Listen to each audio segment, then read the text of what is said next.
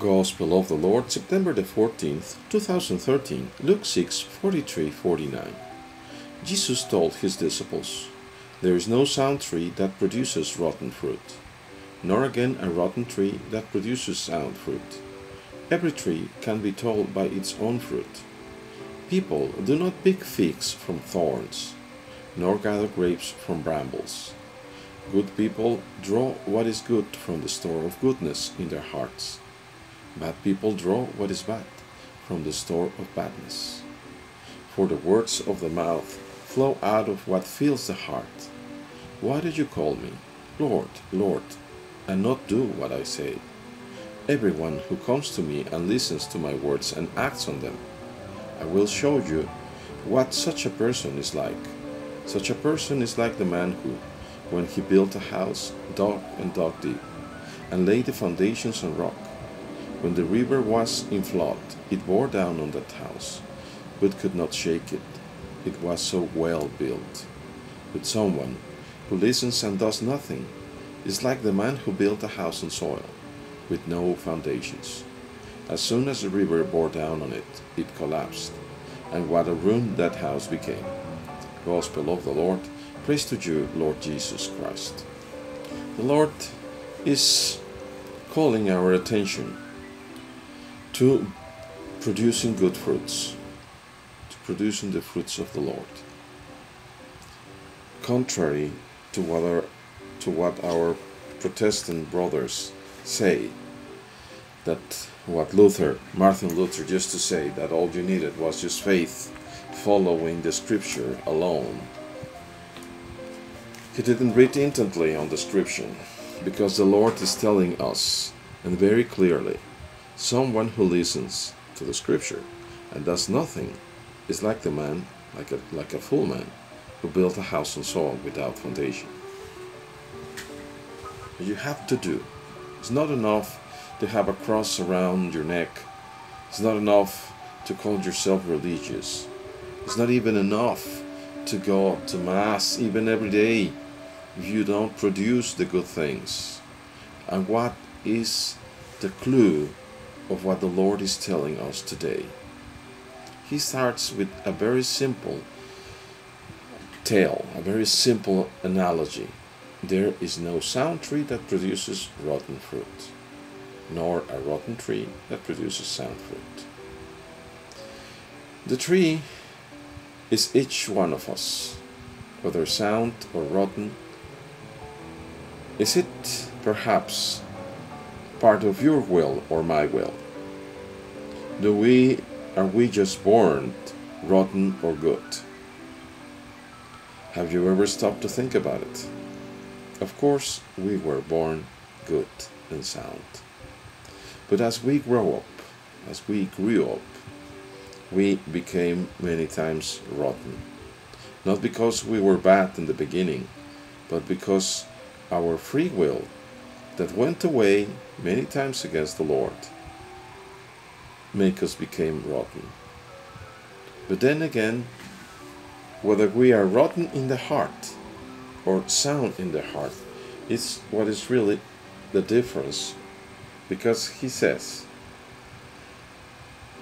what is good, the good people draw what is good from the store of goodness in their hearts, and the words of the mouth flow out of what fills the heart. What fills your heart, really? The desire for money, the desire for power, the vanity, the pridefulness, the desire, the passion, perhaps, the concupiscencia. What is inside your heart? What is really inside your heart? And can we change that? We by ourselves cannot change it. Once we have become a little bit rotten, or quite a lot rotten, it's impossible for us to change it. But there is someone who can and will change it immediately. Well, not immediately in the sense of time, but immediately will start if you allow him. The clue of the whole gospel today is this: the treasure in your heart. The treasure in your heart. I will come back to this, because first, I have to explain a little bit what happens. The second option, the building of a house without foundation, is exactly what happens when we believe that we believe in God, but do nothing of what He tells us. When the river pours down on us, that means when it comes the time of the test, when we age, when we have pain, when we have trouble, we collapse because we have no foundation. But when we stop to build our life, that means our house, ourselves, and dug deep until we find the rock who is Christ, then anything that life can throw at us will be very bearable, because we will be sustained by the rock who is Christ. So, if you really want to have a happy life, but furthermore, if you really want to have a happy ending of your life in heaven, you have to be built on the foundation of the only rock in the universe, which is Jesus Christ. How do we build that? We have to ask the Lord to come and dwell in our hearts. We have to ask the Holy Spirit to dwell in us, so that He who is all goodness will overflow our heart, and then we will produce the good fruits of what the Lord is asking from us. We will hear His word and we will act on it. Let us humbly ask, dear brothers. I invite you to ask with me that I am a sinner. The Holy Father, who so loves you and me, to pour His Holy Spirit in us, that He might cleanse our insides of our hearts, that He might fill our hearts with the bright light of love, with the burning of zeal for the words of the Father, with the burning of zeal to do the will of our Father each and every day.